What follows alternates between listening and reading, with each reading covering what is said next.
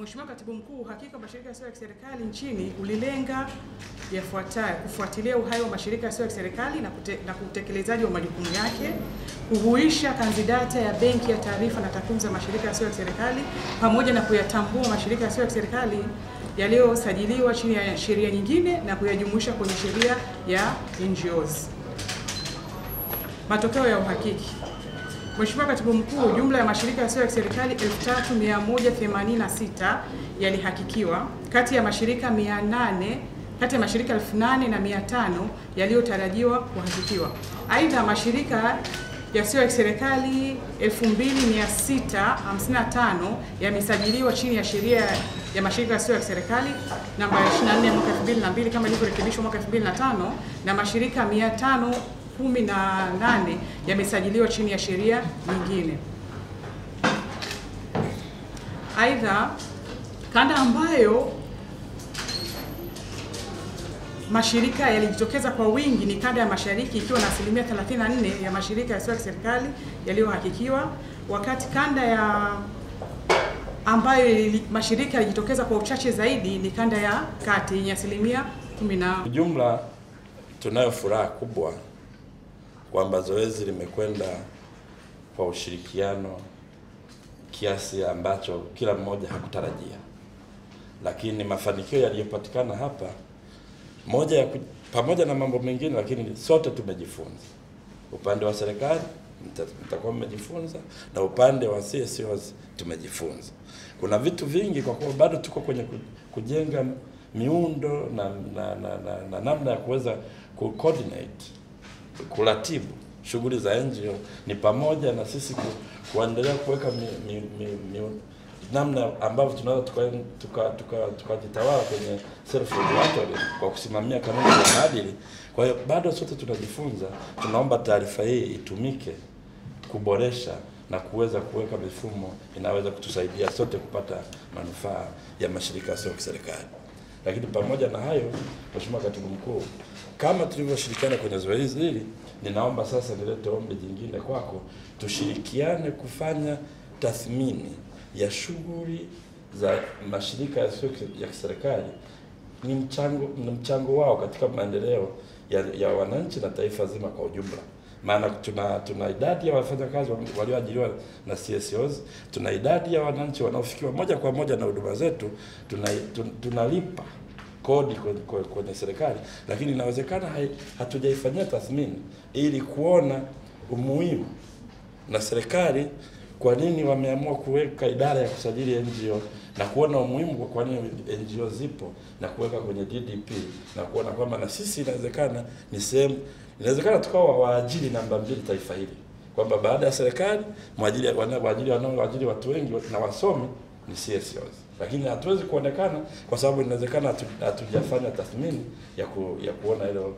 Kwa naomba tutaleta ombi rasmi, lakini kwa leo naomba niliwasilishe kwako kama kiongozi wa baraza kwamba tunaomba tushirikiane sasa, baada ya zoezi hili tufanye zoezi la tathmini. Lakini pia nikushukuru Mheshimiwa Katibu Mkuu kwamba kila mara ambapo tumekuwa tukifanya zoezi hili tumekutana, tumewasiliana na kufanya tathmini pamoja, na pia kuona yanayojitokeza, na hadi leo naona umekuja kupokea taarifa ya nini kilichofanyika. Hii ni kuonyesha ni jinsi gani ambavyo serikali inakubali kazi za mashirika sio ya serikali, lakini serikali inakubali na kuelewa uwepo wetu. Kwa hiyo tunaweza tukaweka mfumo vizuri wa uratibu, na ili tusiweze kukwazana au kuingia kwenye siasa baada ya kufanya kazi ambazo ni za maendeleo. Baada ya kuyasema hayo, Mheshimiwa Katibu, ninayo furaha kubwa sana kwa shughuli hii, kuona kwamba sasa inaelekea ukingoni, na nimefurahi sana kwa sababu wale wote waliozungumza wamezungumza vizuri. Kwa bosi wangu yuko hapa, mweza mkanitupia mawe kusudi anilime, lakini naomba mmenitetea na nawapongeza sana kwa hiyo. Mkuu wa hicho kisema hicho ni wazi kwamba tumefanya kazi kwa ushirikiano mkubwa sana. Ndio maana sasa hapa wanatoa testimony na wanaomba kwamba tuendelee tena kwa mambo mengine kushirikiana namna hii. Na mimi naamini hii imejenga msingi mzuri wa mambo mengine ya baadaye. Kwa sababu kwa wale ambao walikuwepo hapo zamani Moyo dada wangu huyu wa TBC anajua. Zamani tulikuwa tukai namna hii na NGOs, serikali na NGOs tulikuwa tukai kama namna hii. Walikuwa wanakaa huku na wanakaa huku mnarushiana mawe, sio? Lakini sasa hivi tunakaa, tunazungumza, tunaelewana, tunasonga mbele. Na hii imeridhika katika zoezi ile ambalo tumelifanya. Mimi naamini Mheshimiwa Katibu Mkuu ni kwamba baada ya hapa sasa tutafanya mambo ambayo yatafanya sekta ya NGO watu waje kujifunza Tanzania jinsi wanafanya kazi na serikali. Nimepewa jukumu dogo tu la kujenga mazingira kukaribisha wewe uje uzungumze. Naomba sasa nisiendelee mbali maana nikajikuta sasa mimi natoa hotuba badala ya kukaribisha wewe. Katibu Mkuu, naomba karibu uongee na sangu. Naomba tu kwamba kama ambavyo mnavyofahamu, zoezi hili la uhakiki la mashirika yasiyo ya kiserikali lilenga kufikia takribani, ametaja aliyekuwa anasoma taarifa kwamba mashirika 8,500, ikiwa 8,000 yote yamesajiliwa chini ya sheria ya NGO, lakini 500 chini ya sheria nyingine, lakini yote tulikuwa tunalenga tuyarudishe katika mfumo mmoja wa sheria ya NGO. Kama mtakumbuka, siku ya kwanza niliposema, tulisema sisi wakati tumeanza kazi hizi za kusajili mashirika haya, na kipindi cha leo tunapofanya uhakiki mwezi wa 8 tulipoanza, karibuni ilikuwa zaidi ya kipindi kama cha miaka 12 hatujafanya zoezi la uhakiki. Sisi katika data zetu kama msajili tulikuwa tunaonyesha at least mashirika 8,000+, lakini kama ambavyo mnaona kwamba imeelezwa hadi kufikia tarehe 20 Septemba 2017, amesema alikuwa anawasilisha taarifa, jumla ya mashirika 3,186 ndio ambayo yaliweza kuhakikiwa, na kati ya hayo 2,655 yamesajiliwa chini ya sheria ya NGO na 513 kwenye sheria nyingine. Kutokana na takwimu hizi tumebaini kuwa bado mashirika mengi hayajahakikiwa. Hii inamaanisha kuwa mashirika mengi ambayo yalikuwa yamesajiliwa kwa kipindi hicho ama yamekufa katikati, au inawezekana labda katika malengo waliokuwa wamejiwekea walifika katikati wakabadilisha wakaenda mwelekeo mwingine, au vinginevyo labda walishindwa bado kufika kuja kujihakiki, lakini kwa muda ambao tulikuwa tumeutoa hatutegemei kitokee hivyo. Hata kama itatokea tutajua namna ambavyo tutaweza kulifanyia kazi. Kwa kutambua mazingira hayo, napenda sasa kujulisha umma wa Tanzania kwamba kupitia kwenu wanahabari, lakini kupitia na wenzangu ambao mko hapa, kwamba wizara imefika mwisho sasa wa kufanya zoezi la uhakiki NGO. Na kuanzia sasa tunafanya uchambuzi wa taarifa ambazo tumezipokea katika zoezi hili, na itakapofika hapo katikati, wakati tunaendelea na hii zoezi mpaka itakapofika tarehe 30 Novemba, basi zile shughuli ambazo zilikuwa zinafanyika kwenye kanda kote sasa tumefunga, kwa maana zoezi la uhakiki tunasema limekamilika rasmi.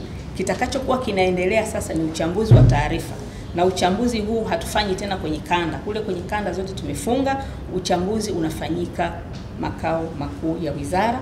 Makao makuu yako Dodoma, lakini bado tuna ofisi ndogo iko Dar es Salaam.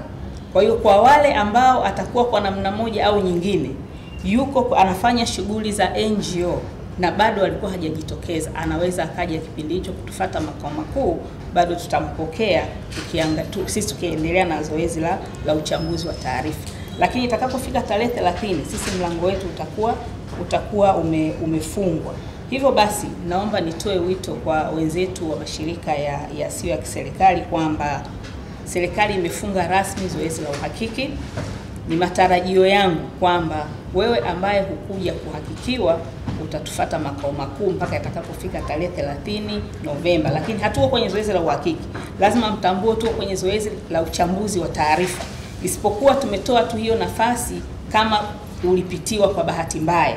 Lakini kuanzia hapo sasa sisi tutaendelea na utaratibu kwamba wewe utakayekuwa unafanya shughuli za NGO ukuja kuhakikiwa, lakini bado hukusajiliwa na sheria ya NGO, lakini unafanya shughuli hizi, kwa kweli utakuwa umekwenda kinyume cha utaratibu wa sheria ambayo ipo.